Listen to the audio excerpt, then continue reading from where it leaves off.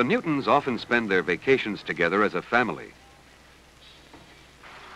Well, we take holidays in the Caravan at Easter, Whitsuntide, summer, and in the autumn.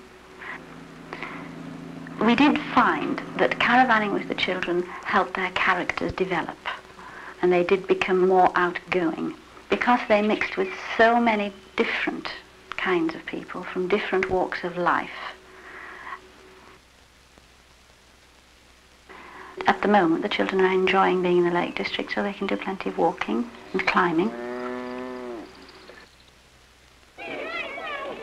Hiking in the Lake District of England is a chance for many British young people, including school groups, to get to know their country better.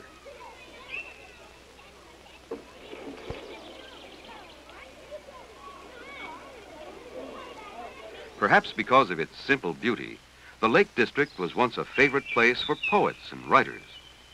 See if you can recognize these lines by a famous English poet.